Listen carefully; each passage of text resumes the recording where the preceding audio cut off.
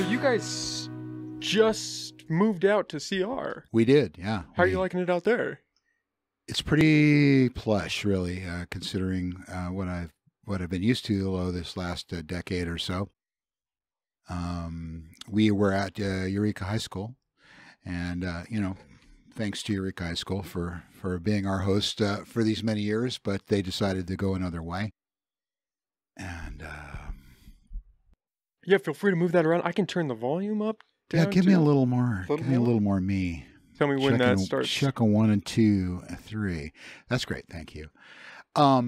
So yeah, they decided that they'd come to the end of the road with us. And so we found that out about a year and a half ago. And so we started looking around for, places to be. And we are fortunate enough to have Keith Flamer, who's the CR president, as a member of the Access Humboldt board. And he said, "Hey, we've got this building that they cannot make. It used to be the old administration building, but they can't, because of the earthquake standards have been upgraded. They can't make students go in there. They can't hold a class. They can't make you sign up for your classes there. But they can let you guys go. But they can let us go in there, and if people want to go in of their own volition, that's completely fine. But they can't mandate that any students go in there." So anyway, it is the old administration building, as I mentioned. It had the president's office in it, the boardroom for the CR board, which we're now using as our TV studio and control room. And it's just, we're only occupying a portion of it. There's still a huge empty portion there. If anybody's looking for a place to be. Are you guys planning to expand to fill out the room, or what's your setup there? Do you just have one set that everybody's going to record on? Well, the thing about our old place at Access Humboldt at Eureka High School is it was a purpose-built media center, right? So we went out. It didn't cost the taxpayers anything. We went out and got a grant for that. I wasn't there at the time, but they went out and got a grant for that and built out a media center with a purpose-built television studio that had a grid, that you can fly your lights on. And all the bells and whistles. Yeah. So this place is not that. So we, are trying to recreate as best as possible. So we have a studio, which, like as I mentioned, was the old boardroom. We have a green screen set up on one side. We've got a limbo set up on the other side. And then, we've always run TriCasters. So we have a TriCaster set up in there with some PTZ cameras. We're kind of rebuilding that whole thing at the our cameras and our gear at the moment. But it's just kind of that studio that we had at Eureka High on a smaller scale.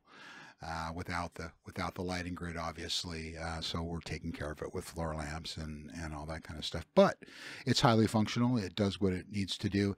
And, the beauty of being on the CR campus, there's a lot of beauty in being on the CR campus, not just this, but is that if we needed to do a production-sized production where we had an audience, which we've done in the past at our old facility, they have beautiful I have a beautiful auditorium, 2, in fact. One is not really in use, but they have a brand new auditorium. So we could just walk across the campus with our gear and set up and be in business in a very short period of time. So we really kind of get the best of all worlds, over there. So you guys kind of have a skeleton set up in the sense that the lighting's not fully there yet. Are you planning to build that out? Well, the lighting is there in that we have an RE kit, so that is a complete lighting kit. So it's a complete set of lights. You're not wanting for anything in there. You have all the necessities, right? Now the idea would be to go to LEDs, and we have an LED kit, but it's just not big enough really to do everything you want to do. It's just got 3 lights instead of the 8 that the RE kit has in it. So, but we want to head in that direction. So we want to head in getting the LED, using less power, less heat, and especially in a small confined space. But really, we have everything you could want really to do. And I've done a couple of my own personal productions in there. I just finished up a video for some folks for Rotary. They're doing a thing about water, and I just finished filming the presenters in there. So the space is working. It does what it's supposed to do. Yeah, it seems like CR would be the perfect spot for you guys. It really is. The location isn't quite as ideal as EHS. You're not centered in the community. That's true. However, I mean, there is a bus line that pulls right up in front of the place. One of my coworkers took it from Eureka just to see, if it's easy or hard or whatever, and it was like 10 minutes, from her bus stop to the CR bus stop. So, it's on the south side of town. So you would either have to get in your car or take a bus to get down there. But, I don't really feel like even at Eureka High, we had a huge amount of drop-ins, more pre-COVID. So you could talk about us pre-COVID and post-COVID. A lot of things, as I'm sure you can appreciate, changed, in the 2.5 years since COVID came on the scene. Did you guys lose programs as a result of COVID, or it was just trying to get people into the studio to create something? We did lose programs. We just, people were just not, venturing out and going to events, because a lot of our programming that was submitted by members was event based. So lectures or music events or, things that involved a lot of people getting together. And so once, people stopped getting together, then people stopped making videos. Not completely. We actually got some new people, some new blood in the COVID era, which are really some really fabulous stuff. But yeah, we saw a huge drop off in member submitted videos. And, I tried to, and to a certain extent succeeded in bringing a bunch of homegrown content, to kind of fill out our day. And so we developed a number of programs, 4 programs, in fact, that, I kind of took it upon myself to we had an empty vessel, and I'd fill it up with some stuff, But that's been a great thing ongoing, just because of what the programs are and who's involved and all that kind of stuff. So, and it has started to come back now that COVID's kind of easing off a little bit. People are a little more comfortable going out. But I mean, here's an appeal to your listeners: if you've got some video sitting on your hard drive somewhere and you want to share it with the rest of Humboldt County, all you got to do is go to accesshumboldt.net, and there's a submit page, a submit link. You don't even have to get up out of your chair. If it's on YouTube, we'll rip it from YouTube and put it on. And for the television side, we don't pre-screen things, so we don't do editorial control over what people put on. So no content moderation. No content moderation. It's the only way that we could. It's called prior restraint. So it's the only way that we can operate as a community media center on the television side, is that we don't look at it. Does that get you into trouble? What if people start releasing some crazy stuff? Well, I wouldn't want to characterize anything that we get at Access Humboldt. We have had some unusual content in the past from people, but really, what the parameters are just the you don't want to slander, libel anybody. You don't want to that's kind of really it. I mean, copywritten material is another kind of no-go area. There's a third one that's escaping me at the moment. I would assume profanity is probably up there as well. No. Really? No. We do not, nudity, profanity, that's all fine. Even for broadcasting on television. Well, that's the thing. See, it's not broadcast on television. It is cablecast. So I guess I should back up and say we have 4 channels on the Suddenlink cable system. We have Educate Channel 8, which is ostensibly an educational channel. We have Civic 10, which is civic meetings. So Board of Supervisors, Eureka City Council, you name it, Arcata City Council, all the councils, all the major boards are on that. Then channel 11 and 12 are sort of our free-form channels. They had one was an experimental designation, but it's they've become overflow channels for a lot of the public meetings we do. But those two channels, 11 and 12, are where we will put member-submitted material. Now, I should hasten to add that you do not have to be a member of Access Humboldt to submit material to us. All you have to be is a resident of Humboldt County. And, so like I said, if people are listening to this and they say, well, I got, this shot of, the Timber Wars or whatever, that I would like to share with our cable audience, we'll take that. Now, as far as, say, nudity and profanity goes, we do observe safe harbor, right? So Meaning? Safe harbor is between the hours of 11 p.m. and 5 a.m. So the idea of safe harbor is that kids are not up, watching television. See something they shouldn't see. See something they shouldn't see. Now, in the world that we live in, of course, it's a different story. It's kind of a ridiculous. In the age of the internet. Yeah. It's kind of a real ridiculous when their smartphone, can bring them just about anything they want.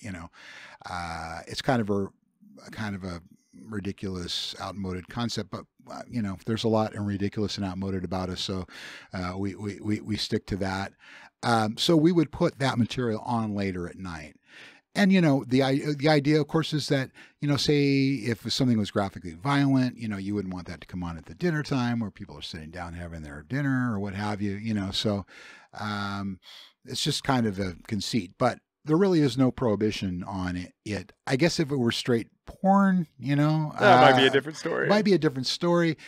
There's that whole thing about its obscenity, its community tastes, what the community will bear and support or throw away and reject, so sometimes there's kind of a fine line between that stuff. But honestly, we really don't have a lot of problems in those areas. I think the members of Access Humboldt and the people that submit to the channels are very conscientious, and they're very serious about what they're presenting, because they have to sign off on it. So this is the other thing, is that when they offer something up to the channels, they sign a form stating that they understand the terms and conditions, that it doesn't have the copyright, and that it doesn't have the libel or slander in it, and if something goes wrong, well, it bounces off of us and sticks to you like glue, right? So that is the way, we handle it.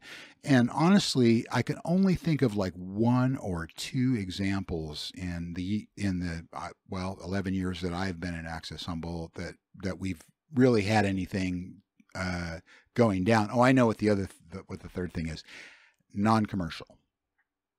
So everything that goes on the channels needs to be of a non-commercial nature. You can't make a used car, commercial Promo for your brother-in-law or what have you. Now, that's not to say that you couldn't say, that it exists, but you couldn't say, you couldn't say we have the best tacos in town, come down, they're $2.99, sort of thing. You could say, you could do a piece, and people have done pieces in the past on restaurants and, maybe sort of a review sort of thing, but that's different than that call to action, where you're asking people to come down and buy what we're selling, So yeah, so the non-commercial is the other nature. Now, let's say you were an author and you were doing a video on the topic that you wrote your book on.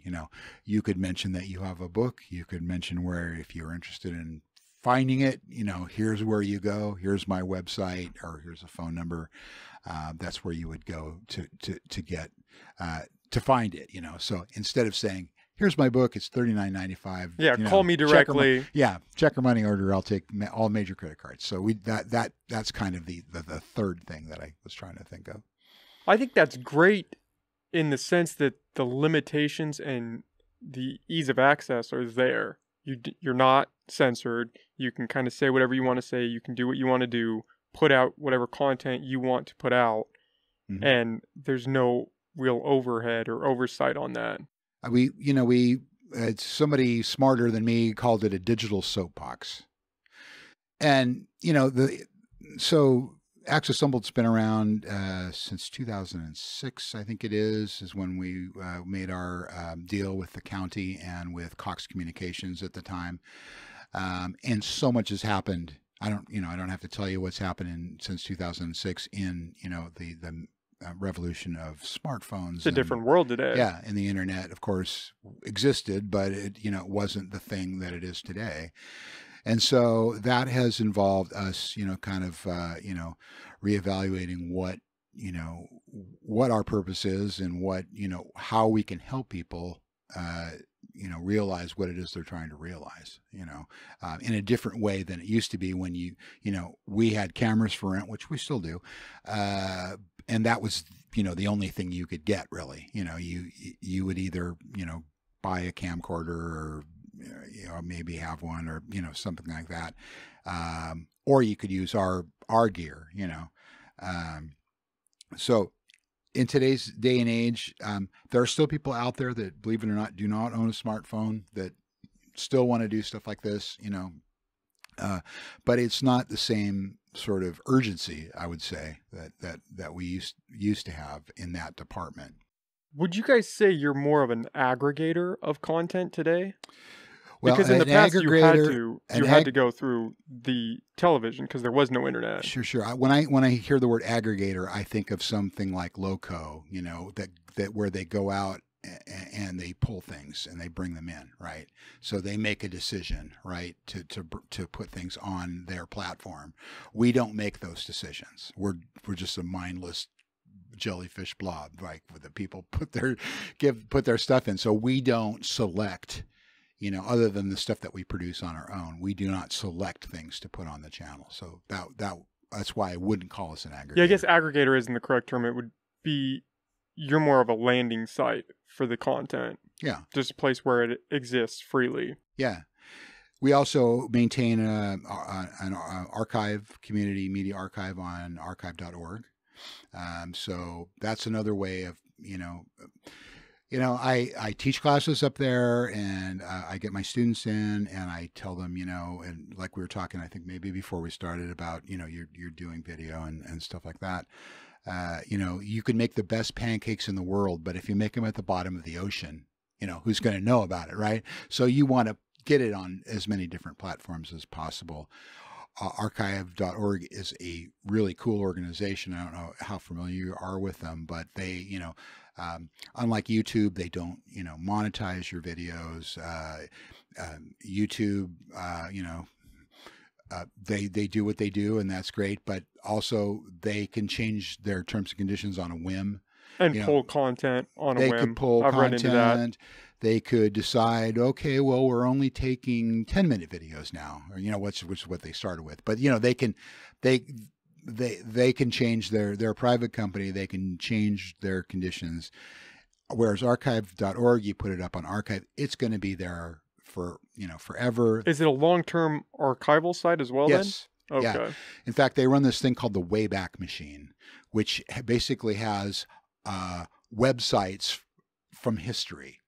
So you could go back and you could look at IBM's website from 1998. Oh, that's cool. So that's one of the things they do. They have this thing called the Prelinger Collection, which is all this public domain films. So if you wanted health films from the 60s and 70s or, just somebody's home movies that they've socked up there.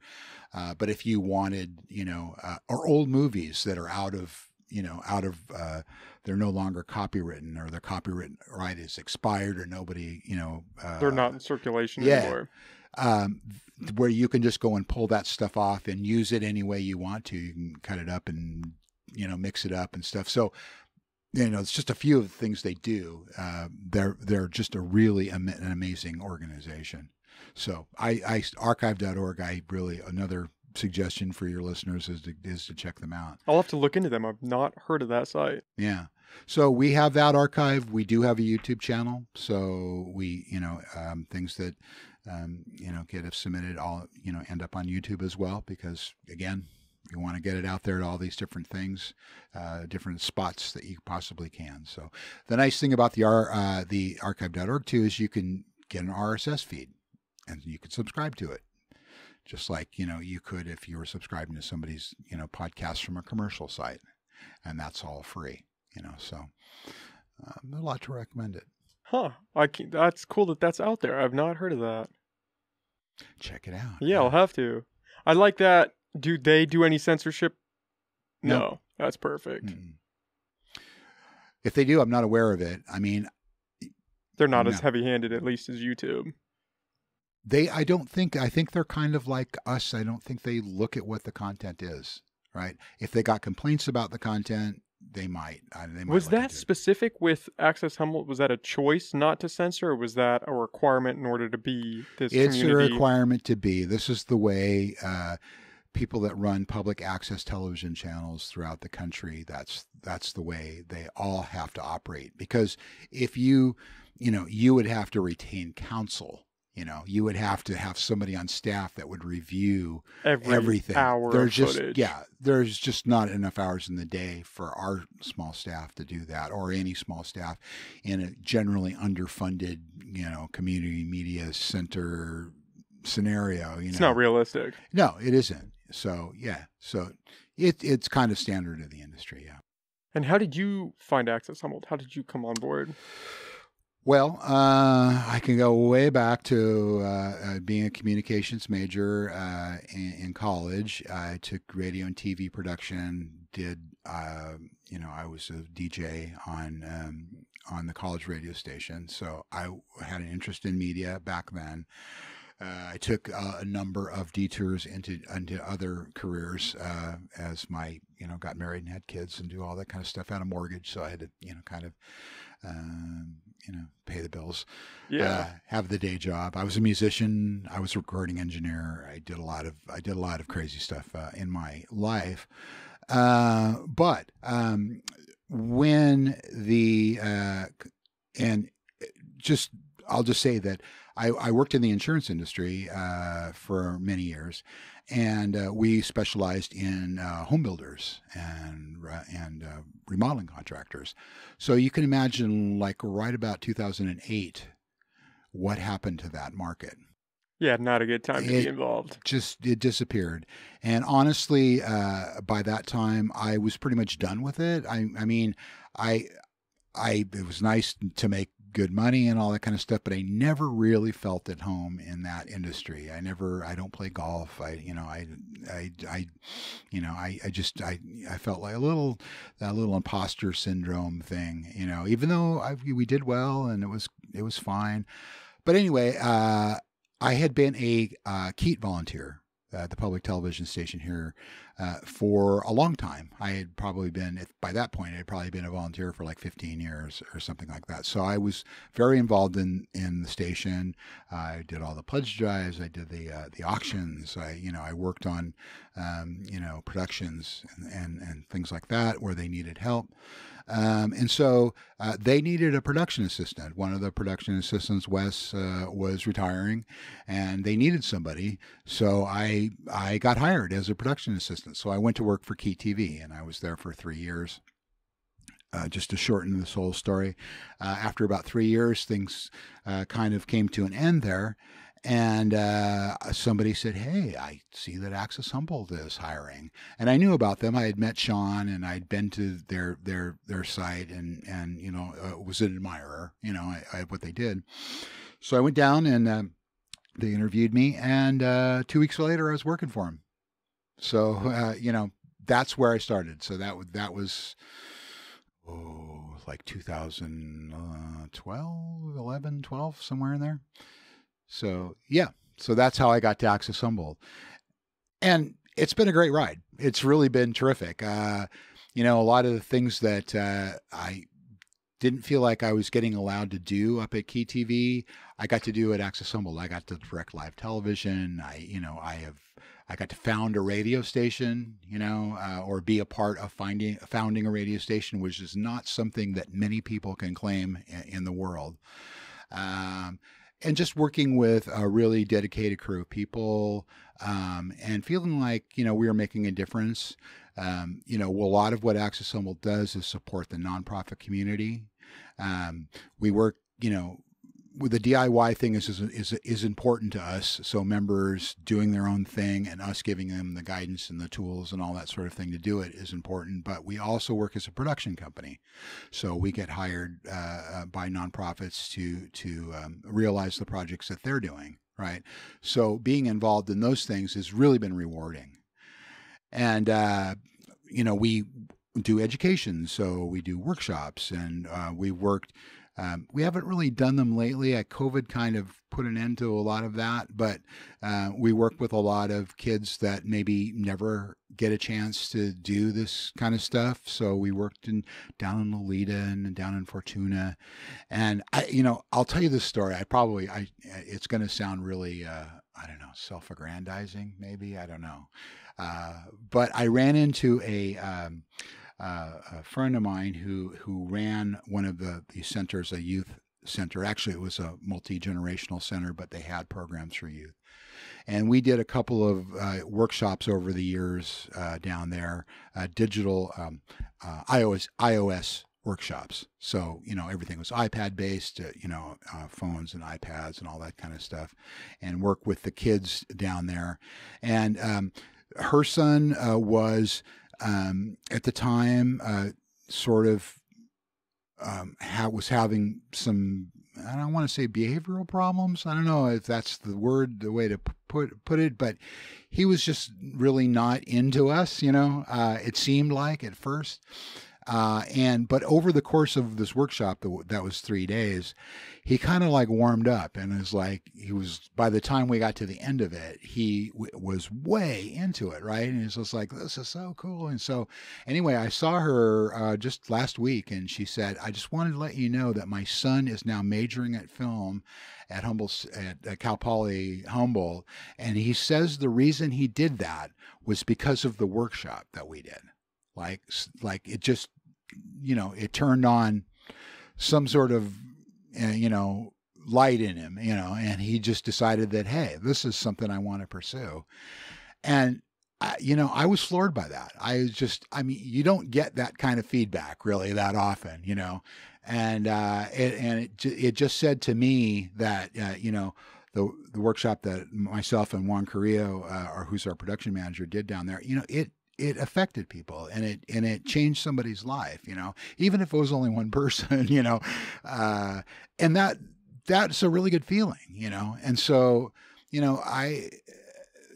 me personally, I just try and start off with, how can we help?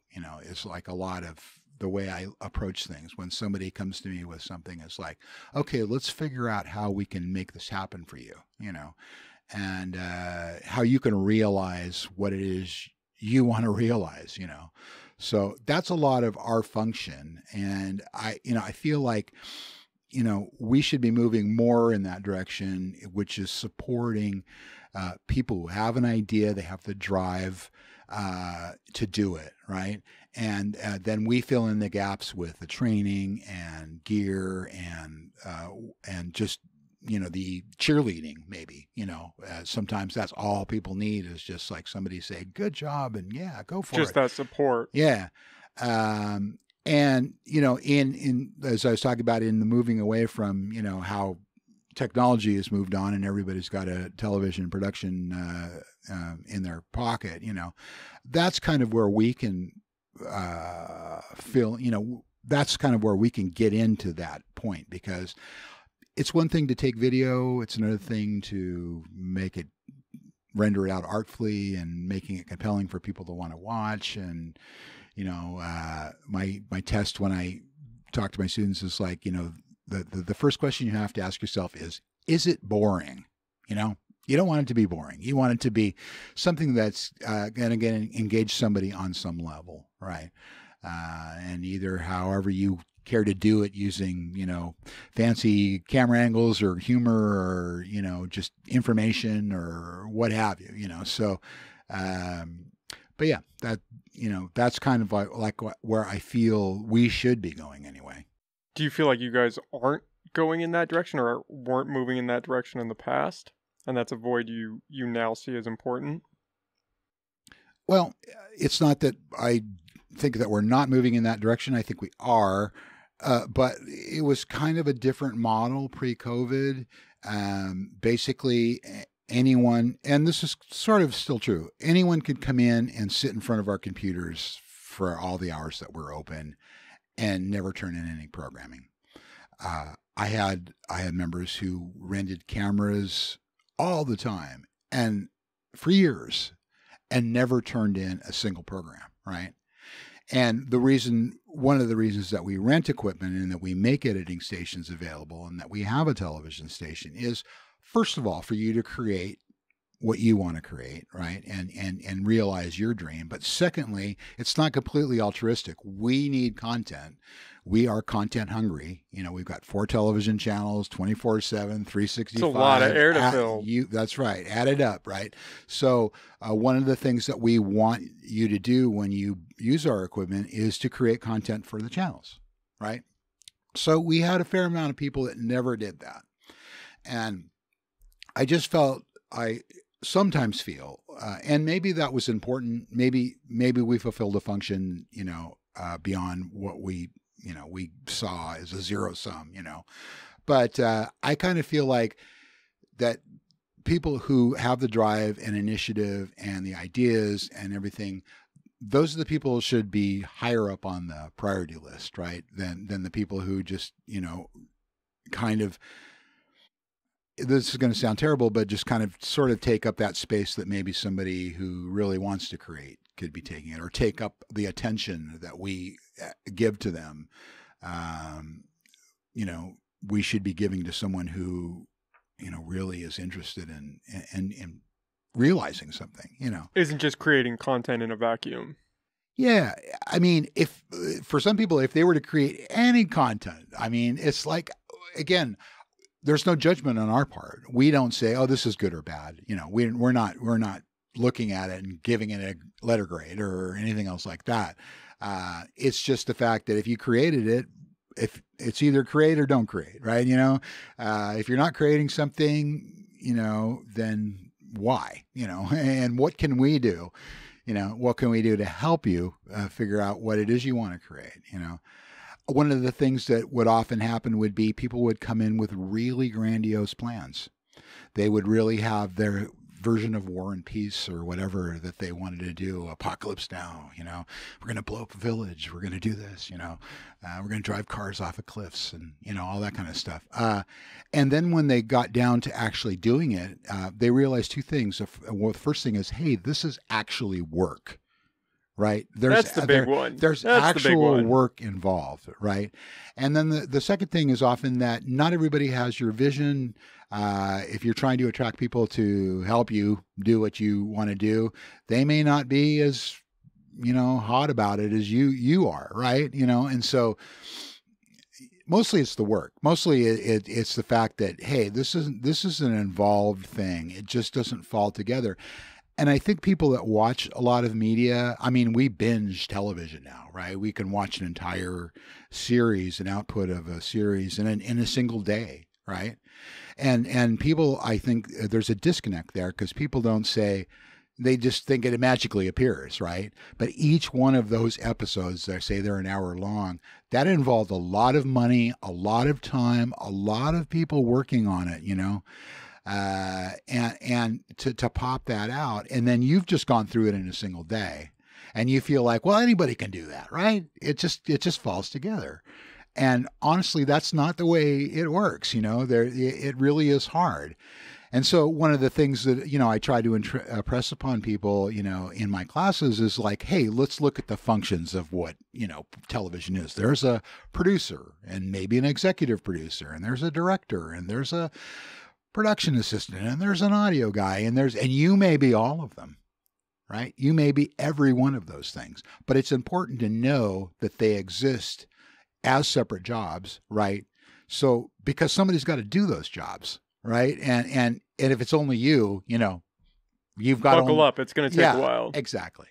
So what I've seen over the years is just people that they're just overly ambitious and they have good ideas. They got it all formulated in their heads, and stuff like that. And they think it should just pop out. And backing up to classes, we taught a studio class, and hopefully we'll get back to that soon. And so we would teach people how to run run the cameras and run the switcher and run the audio gear and mic people up and turn on the lights and make sure people are properly lit. But then, people would not get a chance to ever use those skills again, right? Unless they came back and did their own production. And, it's kind of like a muscle. I mean, you got to exercise. Oh, you can lose it. Yeah. You take a class and you're in the class for 4 hours and then you come back 6 months later and it's like, oh, well, what am I supposed to do? So what we did is we had this thing called Media Lab that we did every 60 days that I would love to get back to. But what I tried to do was show people how a show could be produced, right? So we had a game show. We did a game show called Guess My Gig. And so we had there's a television show that you're too young to remember, I'm sure. It's called What's My Line, right? And basically people come in and they ask questions and try and figure out what people do for a living, right? Or what their hobby is and stuff like that. So we did a game show. We did an adult puppet show. We did an open mic type show. I've done like a Bob Ross painting show with a friend of mine who's a watercolorist, and we put all these shows together to show people what it takes, right, to produce a show. I mean, I even did a show where I said, you produce the show. I'll be the executive producer. I'll be your showrunner, and you be the showrunner. I'll be your executive producer, and you can find out what it takes to put a show together. Well, that didn't end particularly well. I ended up being the showrunner. I ended up, doing all that kind of stuff. But the idea is to, give people an idea what it takes to do a TV show. So I think that's important. I think it's important that people understand what's involved, right? Because I don't think a lot of people who could have the technology in their pocket now don't really understand what it takes, and that's where we can be helpful. I agree, and don't understand that they could do it, that it is possible. There's no barrier of entry anymore, especially if you have that phone. You can create the content. It's just going to require a little bit of discipline, a little bit of patience, and a lot of hard work. But you can do it. You can create whatever you want to create today. Yes, you can. There's really no barriers. There's so many low-cost, no-cost tools out there. There's really no excuse and the knowledge too. The knowledge base is there as well. I mean, if we use a program called Final Cut Pro, which we use. That's our platform of choice for editing. There are so many tutorials online, right? You can just go. People ask us, well, do you have classes in Final Cut Pro? You're like, yeah, it's called YouTube. Well, it's called YouTube. It's also called doing it, right? It's also called just messing around with it, And one of the things I have a hard time sometimes with people doing is I've said, just do a 3-minute video. Just like go out and get some material, get your cat, do something about your cat, right? And don't try and start big, and just learn the tools and make your mistakes and see what worked and see what doesn't work.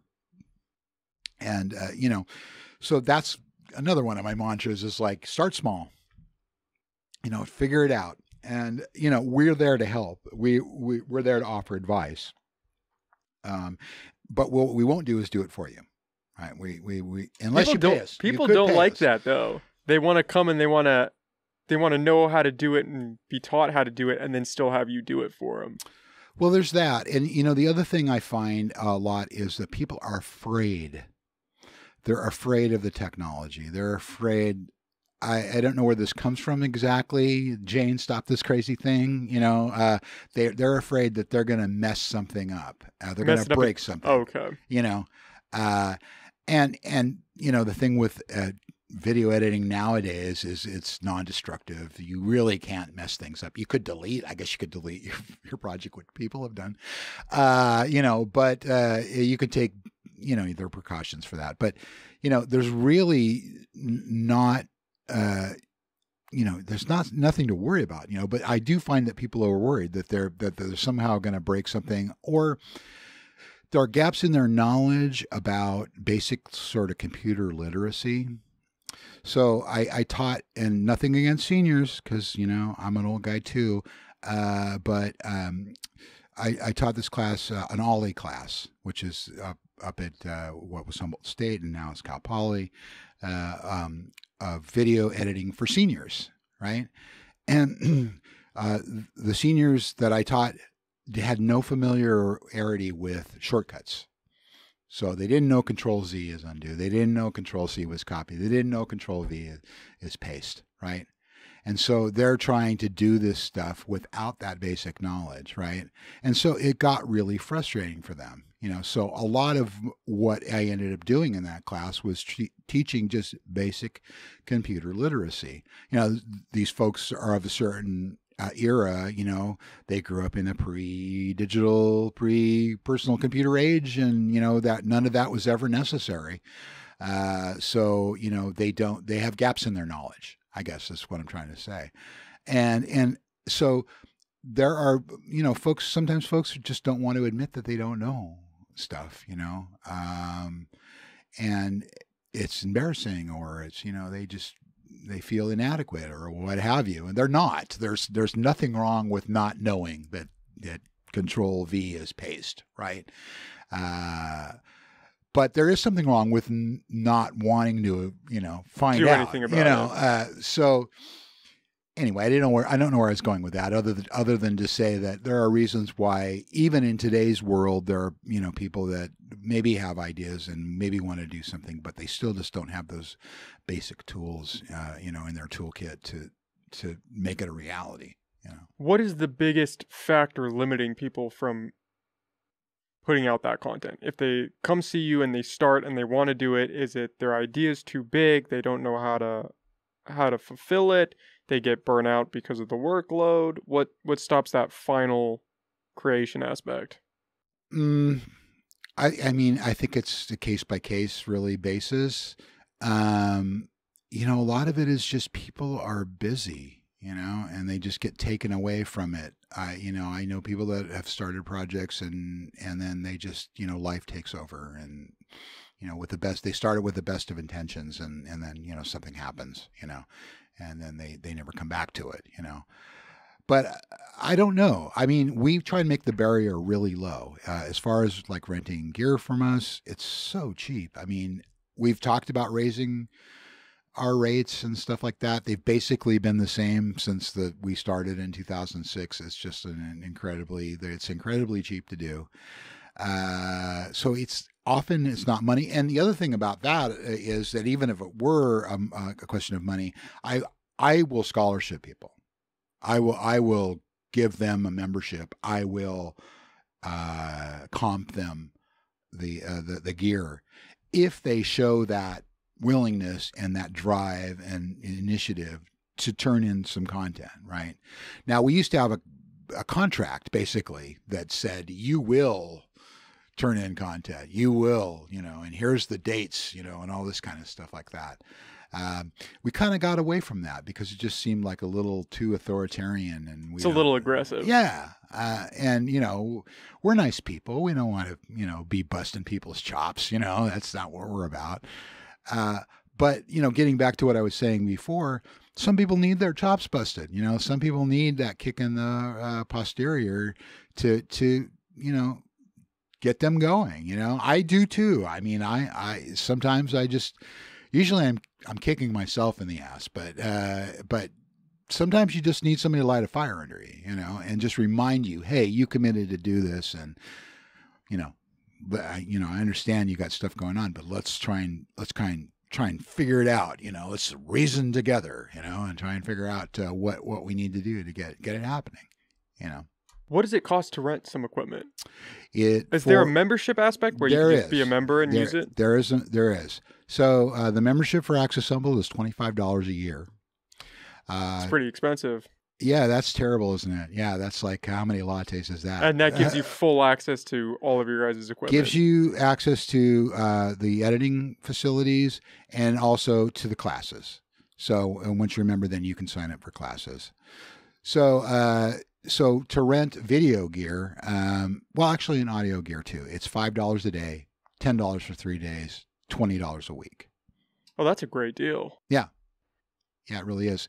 And in addition to video kits, we also have podcasting kits. So if you wanted to, create a podcast, we have, a digital recorder, mic stands, headphones, all that kind of stuff that you can set up, and do your own podcast like we're doing here today. That's actually how I came across you and through Access Humboldt. Was I saw you guys were offering podcast classes on how to do that. I thought that was great. Yeah. Yeah, I teach that class. I teach all of the classes. But yeah, we have that. We've gone through a couple different iterations of it, of the kits, but now I think we have a pretty solid kits for that kind of stuff, and it's really pretty easy. I went up and trained kids up at the Six Rivers Charter School up here in Arcata. And they turned out some great podcasts. They were journalism students, so they're already there, right? So they I have no responsibility other than just showing them, hey, this is how you plug this in, this is how you turn this on, that kind of thing, But so yeah, I'm a radio guy. I was at KHSU for a really long time. I had a show for over 20 years. There, and I also still have a show. I still have a radio show down at K-Mud, so I do a show down there. So I'm very big on radio, and I don't know. We haven't talked about radio yet, but we have. That's a great segue. Okay, I want to kick that off with the censorship aspect though, because radio is definitely a little more heavy-handed. It's different. Yeah. Yeah. What's your take on that? Well, we have to work with the FCC. And the FCC says no 7 dirties, right? So, the George Carlin routine, you can't say these things on the radio, right? So that's our jumping off point for what goes on the radio.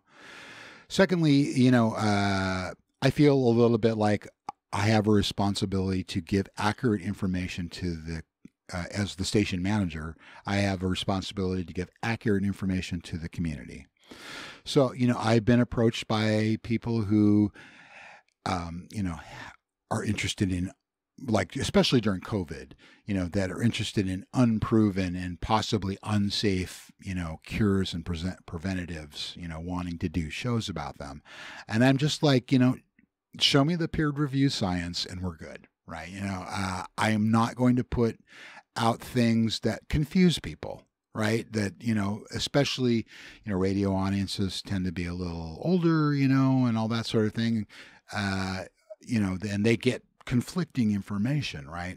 So, so that's another thing is like, if you're going to do a show, on KCZH, you're going to need to be responsible, and clear-eyed about what it is you're doing, There's plenty of other outlets. Like I've had to tell people, just take it to the TV side. Just, you could go over to our TV channels and you could say anything you want about anything you want, and that would be fine. We would never question that. But on the radio, I feel like I have a responsibility to the listeners of the station to give accurate information. Do you ever struggle with that role of trying to determine what is accurate? I mean, especially with COVID, when the information was changing so fast. Yeah. Did you struggle with what is right and what is right for right now? Absolutely. But, you can only rely on the experts, So like we had Dr. Hoffman on a lot, who is the public health officer for Humboldt County. And even he was going through this thing where it was a changing, moving target, and stuff like that.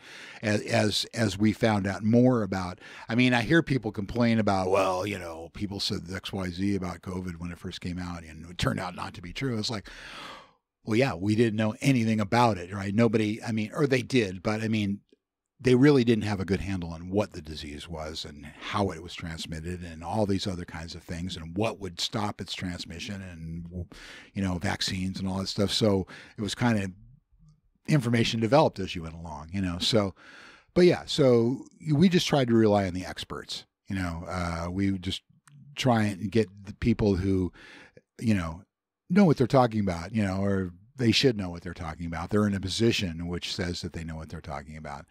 Was that always 100% accurate? I'm sure you could probably ask them and they would say, hey, well, we didn't know this on, you know, in February, what we knew in March, right? So, you know, you can just do the best you can. I mean, that's really all you can do. But yeah, I mean, I haven't really been put in a position more than a couple of times about, you know, like, here's my, you know, theory about XYZ and why won't you put it on the radio? You know, that hasn't really happened that much, you know. Maybe it will as we start to, you know, kind of gather steam and get to be well known. It's, you know, it's been kind of a hard slog to get like any media attention from our fellow media people. Have not fallen over themselves to, like, you know, put a shining spotlight on us that much. But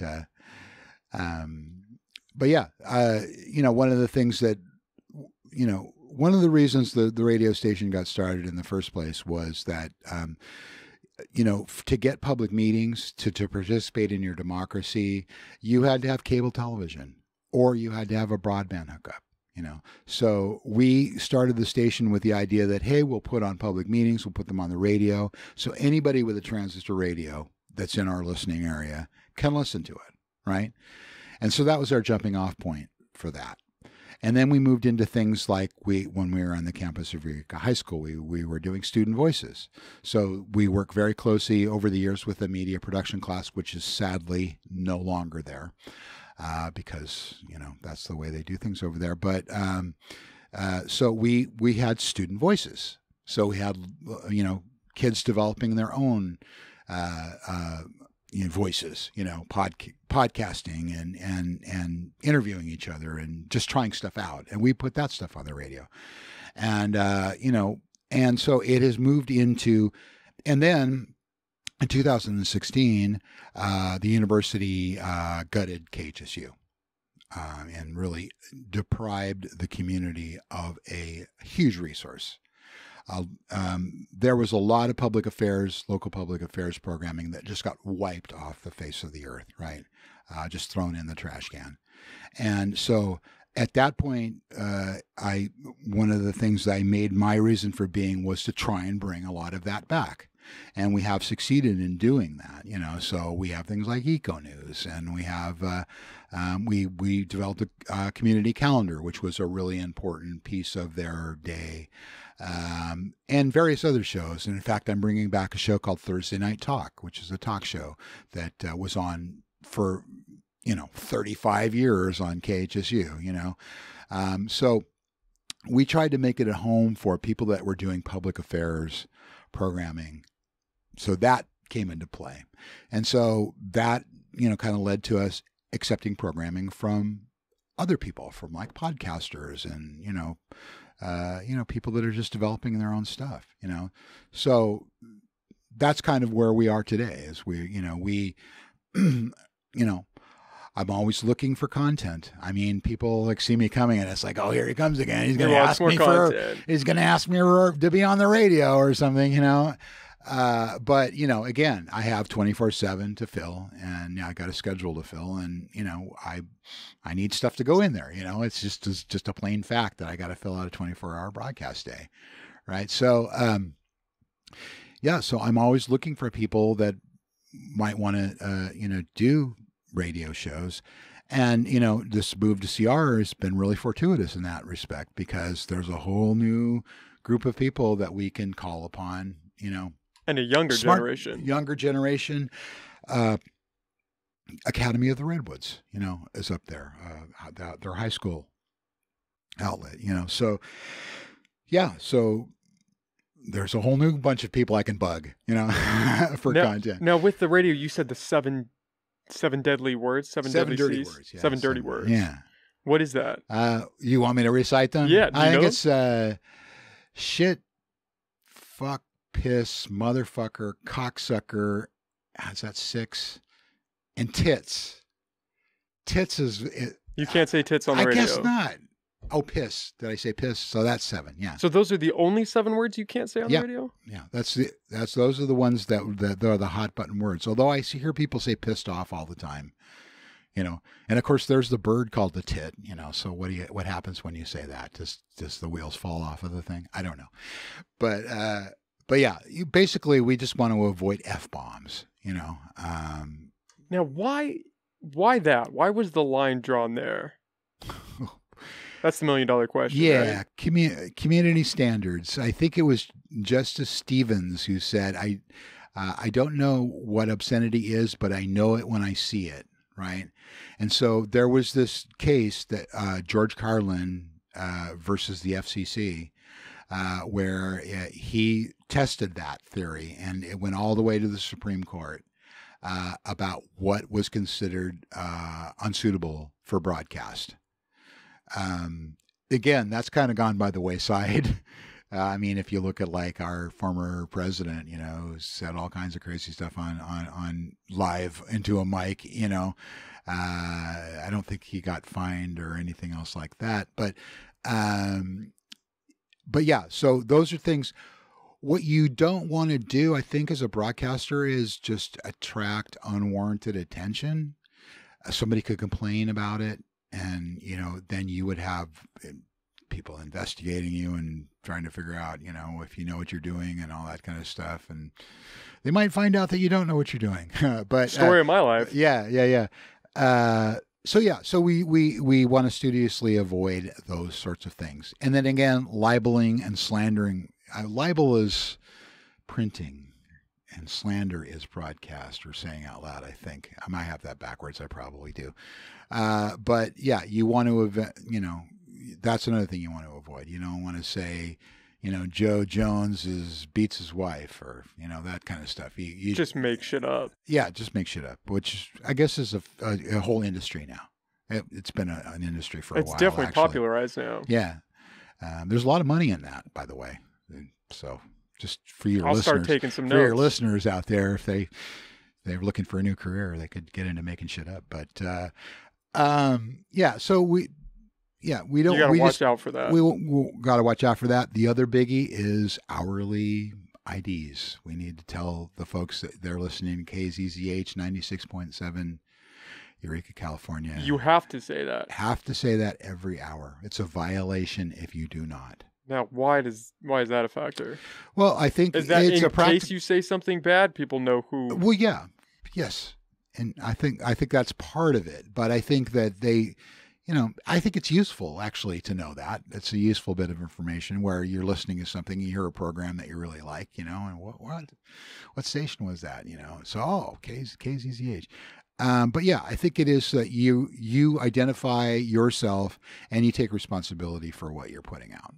You know, so I think that's why. That's a very old. That goes back to the 1930s. So that they've been doing that for a long time. But yeah, that's one of the things that you can get a violation for. Is not. That's so crazy.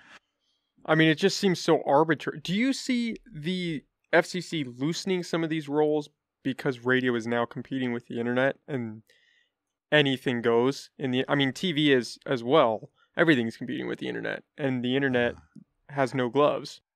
Well, what I see is that the enforcement arm of the FCC has been gutted, right? So it almost, in some ways, it doesn't matter it matters what people do. But I mean, it's harder for them to, you know, keep right herd on it, really, I think. But they still have the option to enforce. They still have, those regulations are still on the books.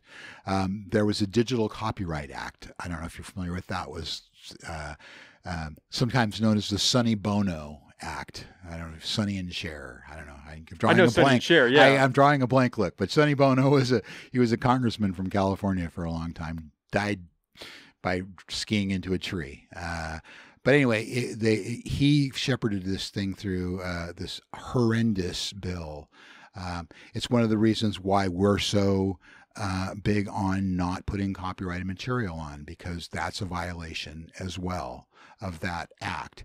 And in fact, when I was at KHSU, they would not let us play more than 3 songs in a row of the same artist, because that violated the Digital Copyright Act. So like if somebody died and you wanted to do a tribute to someone, you could not play 3 of their songs in a 4-hour period. A 4-hour period? 4-hour period, yeah. So, yeah. So there's been some crazy stuff, coming out of Congress, mostly by people that came from a generation that didn't understand. This is the Napster era, yeah, right? This is when, MP3s and that sort of thing, and just got started, and this is long before anybody dreamed of, the music services that we have now. And people didn't really understand, how this whole thing worked, There's one joke about, somebody said something about turning on the internet, or how do you turn it on, or whatever, where's the switch, but the laws were made by people like this, right? That didn't really understand. And so what they had was a lot of industry flacks that had their own, just like, that's how the sausage gets made today. They come in and write legislation and hand it off to them and say, hey, enact this as a law, and so you get a lot of crazy stuff, I don't know that anybody obeys that rule anymore, the 3-song rule. I forget who passed away, but I did down on my show and came out, I did maybe I shouldn't be saying this, but I did a show where I played like an hour of, somebody's music. I don't know what's wrong with that. I don't know why that would be bad, but because the thing is nowadays, and even back then, I mean, you could just go out and get, they were still concerned with home taping. So you probably even haven't heard this phrase, but there used to be a lot of the music companies like Warner and the big music companies at the time had this whole home taping is killing the music industry. So when I say home taping, that's like making a mixtape with a cassette, right? Or copying your LP to a cassette so you can listen to it in your car, instead of going out and buying that cassette, right? So that was the impetus for all of that, They didn't want people to tape 3 songs of Bob Dylan off the radio, right? Because that would kill the music industry, or so they said, Meanwhile, here's Spotify and Apple Music. Right. This is pre-Spotify. This is all that. Well, cassettes. Yeah. Like I said, Napster, which that was like the first one that did that. And they definitely did not pay royalties. They just, you could rip anything from anywhere and stick it up there, and people could then copy it and put it on their computer and have it on their hard drive. I mean, they prosecuted people for having music on their hard drive, and that was not that long ago. That was probably 10 or 12 years ago. They would raid somebody, right? I remember reading about them raiding some guy who had like 3,000 songs on his hard drive, and hauling the poor slob off to jail because he's a scofflaw, and he's killing music, somehow by having these songs on his computer, Well, that's a tale as old as time. The idea that lawmakers aren't up to date on 90% of what they're making laws about. My biggest gripe with that today is privacy and social media. The laws that they make they're outdated at the time of signing. They don't do anything tangible. Yeah. Well, it's just all industry-driven legislation. It's money-driven. Yeah. Who's got the deepest pockets? Right. And these lobbyists are literally handing lawmakers, model legislation, they call it, right? And, this is what we'd like to see in a bill. And by the way, here's $2,500 for your reelection campaign. Yeah. Not connected to us asking for this model legislation. Yeah, this is just on the side. We want this in addition, but this money's really for you, for your campaign. So you get some kind of crappy legislation out of that, right? Or you get legislation that suits moneyed interests, that suits people who've got to, that really have a dog in the fight, So, and not necessarily, benefit the average citizen, So again, like you said, it's a story as old as, time, I'm sure back in the Senate in Rome, there was probably, hey, Claudius, I got Same thing going I got on. some olive leaves, Can you help me out? Grease and palms. Yeah. Do you have a favorite medium then? Do you prefer the radio, even though there is that restriction, but it's not as heavy-handed, or do you like the open access of the internet or cable? Well, I got to say I'm a radio guy. I mean, I was always fascinated by the fact that this just, the voices came into your house for free, and I can remember as a kid, listening to a transistor radio with it turned down really low and having it under my pillow and like listening to stuff late into the night and just being super fascinated with it. So I do come out of that, but I'm an all platforms person. I mean, the stuff that I produce for all platforms. And I think everybody should be doing that, right? The podcasters there should be a video component that you can put up on YouTube, or you can put in Vimeo, or you can, do whatever put it in some other sharing medium, So I start off from a radio background. Like I said, did radio and TV production in college, had a college radio, and then 20 plus years at KHSU. But I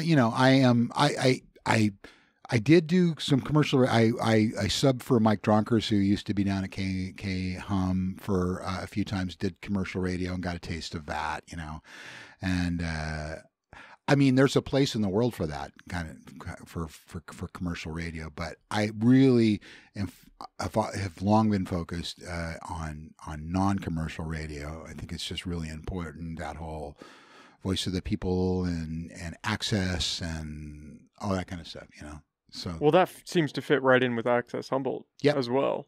I mean, Yeah. You're still in that same field. Yeah, we're still heading in that direction. And even though I won't take anything for the radio station, I'll take almost anything. I I'm not going to go look at it and say, well, this is not something that I'm interested in, so I'm not going to put it on the radio, because there are people that will be interested in it, right? And I want to get people on that platform if that's what they want to be. Now, there are a lot of young people that don't even own radios, right? They don't even, they have a car that's got one, and they like, what's this thing?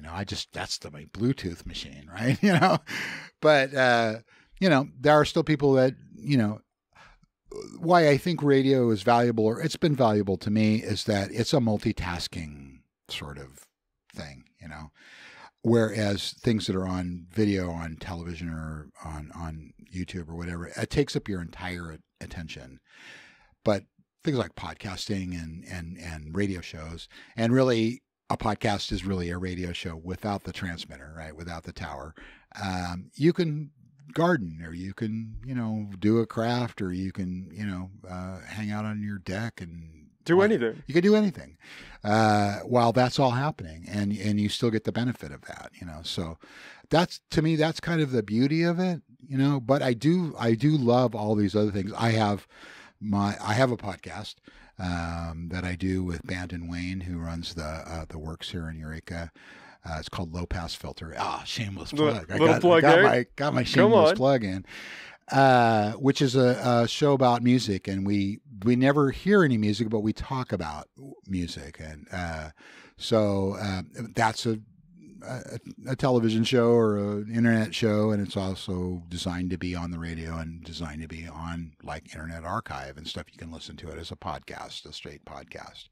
So again, that's that whole all platforms thing. Now, did you have any gripes with podcasts when they first came on the scene? Because that seemed to be a big tension between radio guys and those underground podcasts when it first started. Not really. I mean, it's a creative medium, and I'm behind people who create. I like to think of myself as a creative person. I'm a musician. I do art, and stuff like that. So anything that's creative, anything that's an outlet for people, to me, I think that's valid and valuable, right? I mean, it didn't take away from us as a station. I don't really feel, and in fact, it's opportunities, right? So if again, if you have a podcast that you think would work on the radio, I want to hear about it, right? So it doesn't just have to be a podcast. It's great if it is. It's, that's fine. But you could also share it with a whole different audience who maybe would never think of listening to a podcast and wouldn't even know how, right? And so that's one of the cool things. So I never looked at it, no, it's like it was something that was a competition or anything else like that. It's all just exposure. It's all just putting out what you enjoy and hoping other people can find that. Yeah, and it's frankly, it's a pretty low bar technology-wise to do, really. Oh, podcasts especially. Yeah, you could just do it on your phone. You could do it on your phone. I mean, I suggest this to people all the time. You could do it with Zoom. Which people do. Which I produce television shows using Skype. I had Eric on. Eric, I'm drawing a blank on his last name. Eric Black? No, Eric, he does the Redwood Wonk. I just had him on yesterday. Eric Kirk. Kirk. Was drawing a blank on his last name. Yeah. And he was using Skype. Yes. Yep. How easy is that? Yeah, you just need a computer. That's a show program. That's a show I produce. Yeah, he was telling me about you. Yeah. The reasons I use Skype is very weird, and it's kind of idiosyncratic, and I'm not sure it's super well supported anymore. But the one beauty of it is you can get NDI video out of it. So that means I can go in and isolate the cameras. So if I, because I cut back and forth, I'll use the interface, but I'll also cut back and forth the cameras. It's harder to do with Zoom. So, and the audio seems to be a little bit better most of the time. But yeah, I mean, for somebody who wants to do a podcast, and let's say you have no gear, let's say you just have a laptop, all you have to do is just do a Zoom session with your friend and record it, right? And then if you wanted to go on and do you could do get Audacity, which is a free audio editor that I suggest everyone get, because that's what we're on right now. Oh, right on. It's Audacity. Yeah. I use Audition at work, but I teach Audacity to people. So, but that's free. That's 100% free. It's ad free. It's, and they update it. It's really amazing and amazingly powerful. But it also just does the small stuff, right? It also just cuts heads and tails off, right? It just, or takes out a bad word or moves something around, So, it's at its minimum, you can really, there are other tools too, but I mean, it's amazing that that's something that you have. I mean, I was a recording engineer for 10 years, and we used razor blades. I would do commercials for people, and we would cut in voiceovers using a aluminum block and pieces of tape and razor blades, right? And the fact that you can do this right on your desktop computer is amazing, and have in half the time and completely accurately and with complete fidelity, So yeah, there's the entry to doing podcasts is really pretty low, and really, again, it just comes back to wanting to do it and having the drive and just finding it important. I've had a lot of people on here that have talked about wanting to start their own, and I'm always like, yeah, you should do it. And all the kids are doing it. I don't know if anybody has started though. They all talk about wanting to do it. This gets back to my whole thing that I was talking about before, about people that have grandiose plans and they want to do stuff, and they would really, they have good ideas and they really want to do something, but they just can't bring themselves to pull the trigger, and not to go too deeply philosophical or anything. Oh, but we can go deep. But us as human beings, I get this pointed out a lot, as you get older, is that you just don't know how long you got. That's the big one. And why wait? Don't wait around, because you just don't know if, you or whoever you wanted to talk to, say, is going to be here tomorrow. We up at Keat, we did a series, talked to tribal elders. And we talked to people that had been in the community for a really long time. It's called Living Biographies. It was produced by a guy named Jan Kreppelin. And if we had waited, in some cases, if we had waited, a couple of months, their voices would have been silent forever. When you die, it's the big silence, right? You're not talking, so if you, do it now, carpe diem, I hate that Seize phrase, the but, but really, what are you waiting for? Exactly what are you waiting for? Just get out there and do it. And people just they self-sabotage, and they prevaricate around the bush, and and then they end up not doing it. And I think people have regrets about that. And that's another thing you don't want to have is regrets, So, do it now, do it now. What's the worst that can happen? Well, exactly. And here's the other thing is like people think, well, I'll fail or it'll be bad or whatever, but that's learning, the only way you get good at anything is by trying it out and learning from your mistakes, and you're like, well, I won't do that again, or I like that. I like that bit. So I'm going to bring that bit back and I'm going to use that all the time now. So that's how you find things that are super cool, right? It's by making mistakes and trying it. And the old thing about, if you want to have an omelet, you got to break some eggs, right? So if you're listening to me, if you're within the sound of my voice, get out there and do it. Don't wait. And we can show you how at Access Humboldt. We can give you the tools, and we can. And for $25 a year. For $25 a year, the classes are a little bit more than that. The classes are $40. But one of the cool things about the classes that we give, once we get back to giving them, is that you can take them as many times as you want. So if you took a class and you didn't understand XYZ, or you just need a refresher or something, you can come back and take it again for free. Do you record the classes as well and put them out? No, I haven't done to this up until this point. It kind of makes me, it would kind of make me redundant, but really, with the way things are going, maybe that might be a good thing. Especially like we used to give an orientation class, which is just basically an introduction to Access Humboldt, talked about some of the, our policies like we've been talking about today, and why, putting it out there is important and all that kind of stuff. That could be recorded. I think that could easily be something that people could just like webinar, watch it on their own, and it doesn't necessarily. But the thing about that, about not doing it live, is that's a chance for interaction, right? So that's a chance for us to interact with you, to figure out what it is that you want to do, and so that can be really important. So there's something to be said for doing them live, I think. There's definitely that human interaction there that is valuable. Now, you mentioned that exposure seemed to be kind of an issue for Access Humboldt, and that your media peers weren't exactly uplifting. Is that a competition thing? I think so. Yeah. Yeah. Although, we do a show with North Coast Journal called North Coast Journal Preview. I produce that show as well. And they have been really great. We do a weekly show with them, and we talk about what's in the journal, and that's terrific. I really love Jen and Thad,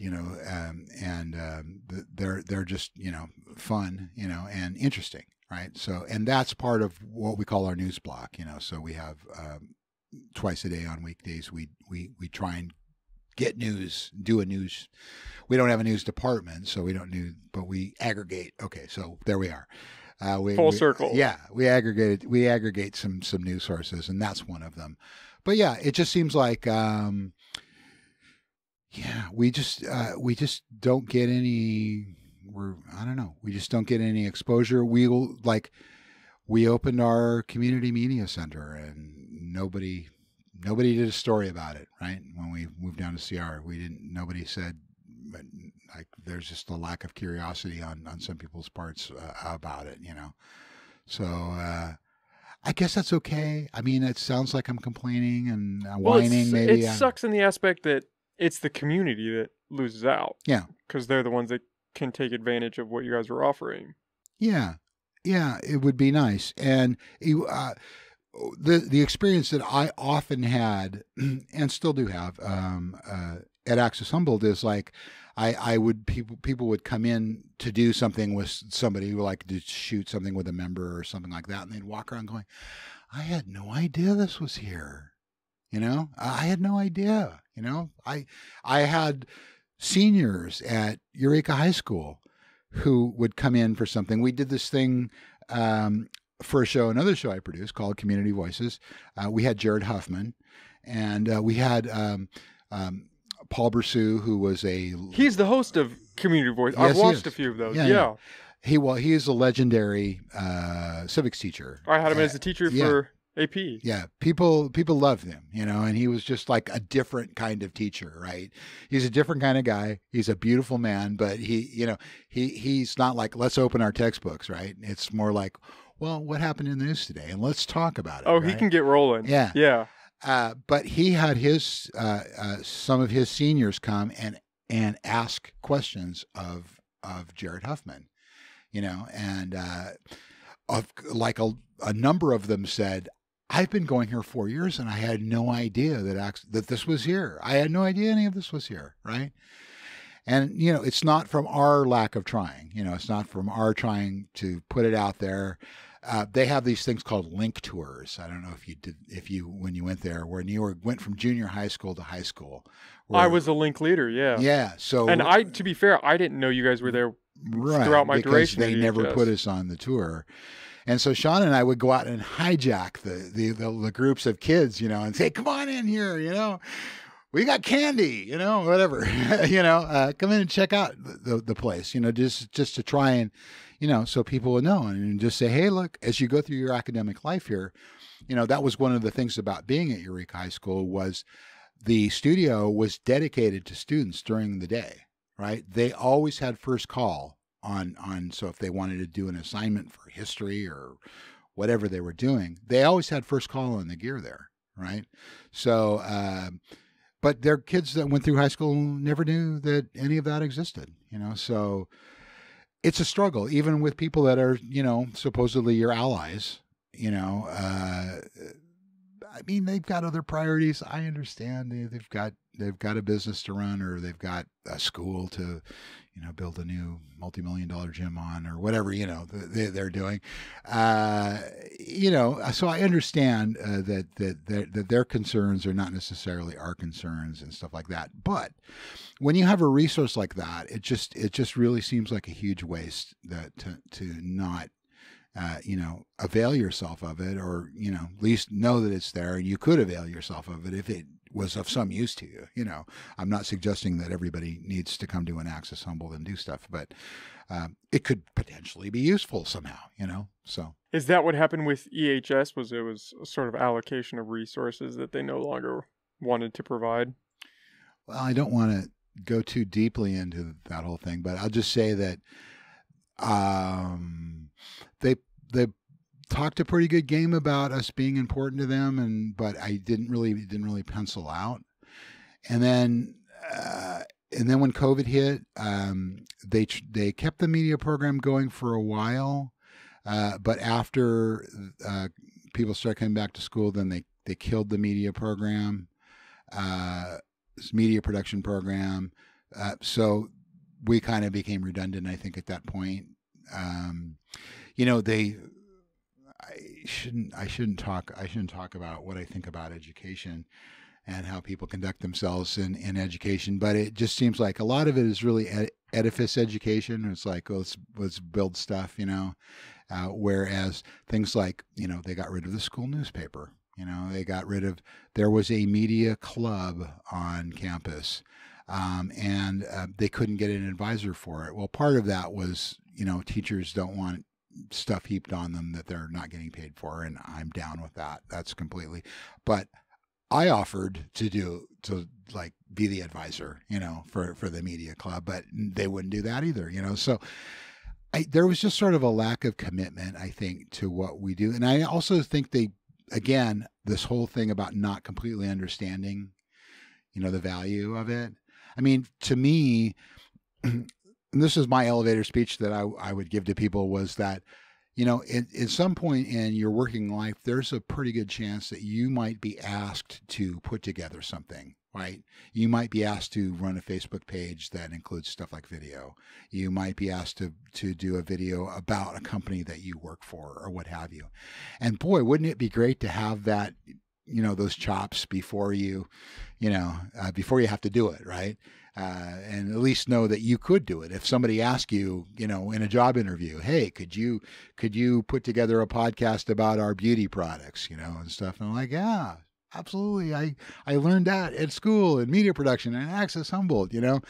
But I don't really think that people completely understand that. I mean, there's and then there's also the whole thing that's everything is college track, you know. It's just like, so things like the arts and music and it all takes a hit. Yeah, it all takes a hit. Yeah.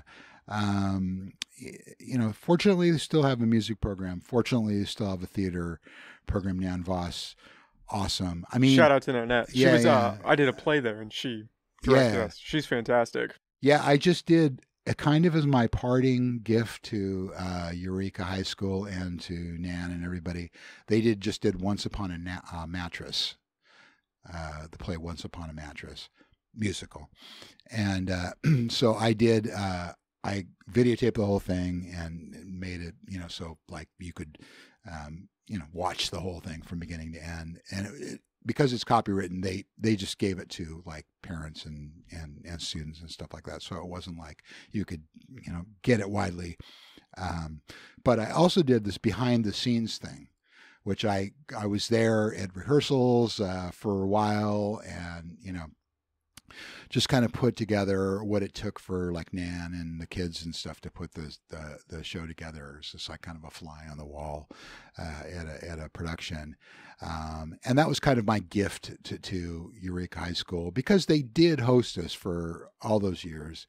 And, you know, that's a thing, you know, that is a valuable thing. And, you know, I don't want to sound like I'm talking disparagingly about them, because, you know, they gave us a home for a long time, and, you know, it was a good home, and, you know, all things must end. And in some ways, you know, like I was talking about leaving Keat, you know, that was at the time it seemed like a tragedy, right?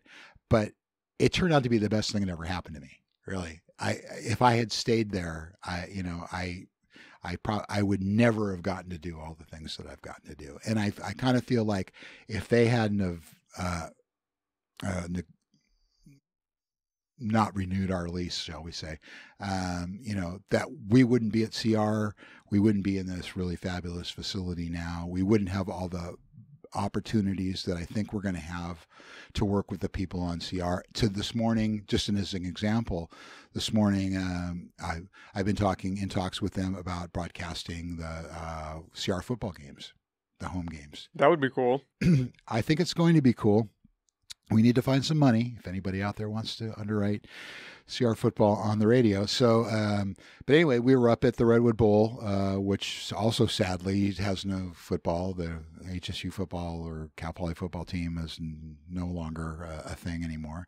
So they have this big, beautiful empty stadium up there. So CR is going to be playing their home games up there while their stadium is being renovated. But anyway, so this is one of the things that we're working on doing, is bringing that to to our listeners, and you know, we also stream. We have a you know, you can stream us, so, you know, like people whose kids are playing in football games can, you know, if they're down in LA or if they're in Ohio or wherever, you know, they can tune in, you know. So, you know, these are opportunities that we wouldn't have had if we had still been at Eureka High School. I think it's a better move. I think it'll pan out to be, if it's not already, I think CR will be a better spot, especially with you might lose some of the community members that would go to EHS. They might not travel that far, but I think the college atmosphere at CR will be better suited. I think those kids will actually take advantage of the resources. And these kids are, for the most part, they're adults. Yeah. So that's we keep saying kids. They're my age or younger, but in, you know, late teens, early 20s. Yeah. And they might be more inclined to actually produce something. They've got the energy, they got the drive. Yeah, they have the ideas. I ran into a young lady who's doing work study program. She was out like trimming the bushes and stuff out in front of our thing, you know, and she's like, oh, well, what's going on in there, you know? And so I started to explain to her what Access Humboldt is, and I was telling her about the podcasting classes, and she says, you know, we have this podcast that we can't seem to finish, you know. She's a forestry student, right, you know? And I'm like, we would love to have that, you know. Let us know how we can help you realize it. I mean, they had stuff recorded, and they're, you know, they just haven't gone the final last you little know, push. the last little push to put it out. You know, it's like, we're here, you know, and you know, you know, call on us. Take advantage of it. Yeah, yeah.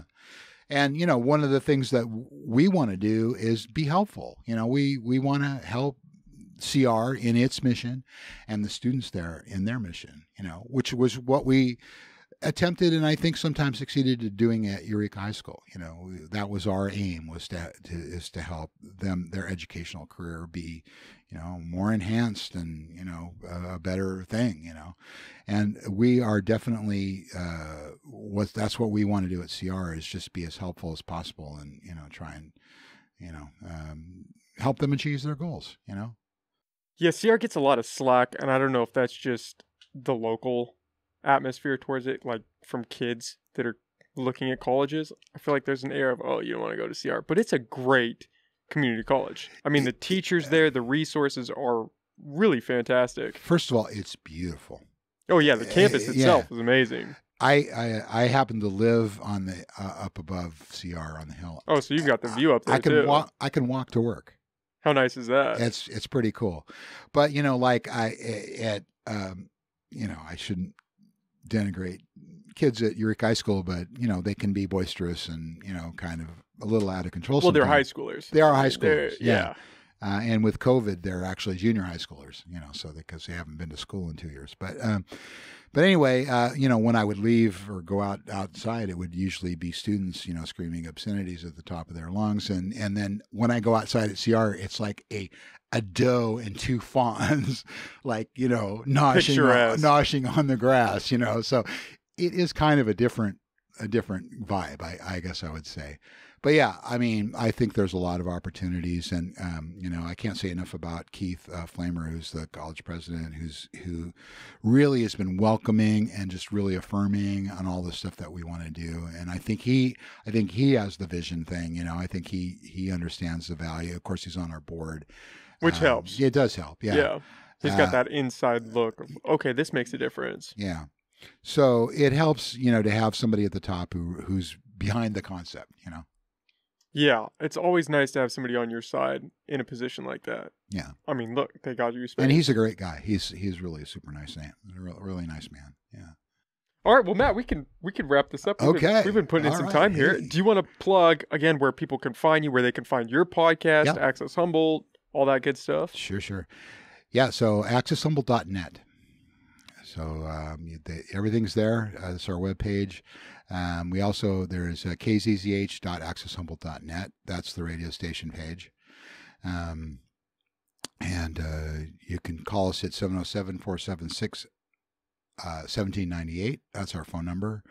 And if you wanted to get a hold of me, my email is pretty easy. It's my first name, Matt, M-A-T-T, @accesshumboldt.net. And I just encourage people to come down and take a look, you know, and see what we have to offer. And I just had a lady in yesterday who wants to do podcasting, and she's got a broadcasting thing. And I sat down and we went through audition, and I showed her how to do it. And she basically levitated when she left the place. Oh my gosh, I can do this. It's like, oh my, you know, just the realization, you know. So hopefully we can help people realize what they want to realize. Yeah, I think it's great. I've said it again, or I've said it before, I'll say it again. I think the resource you guys provide is important. And I think the ability for community members to just take advantage of that and the low barrier of entry is just fantastic. Yeah. I think it's really important. Yeah, man. All right. Well, Matt, thank you. I had a great time, man. Thanks, Nick. Thanks for coming on. Right on.